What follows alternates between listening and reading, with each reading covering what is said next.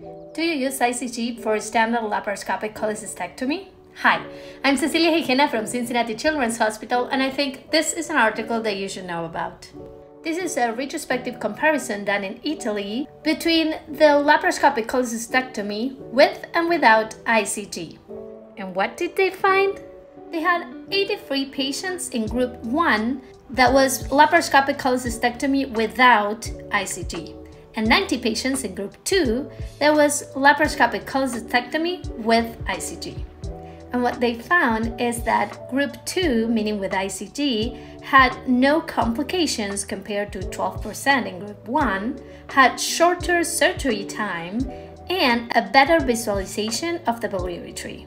So it seems that laparoscopic cholecystectomy with ICG can be the new standard in our practice. Let us know what you think and stay tuned for more articles that you should know about.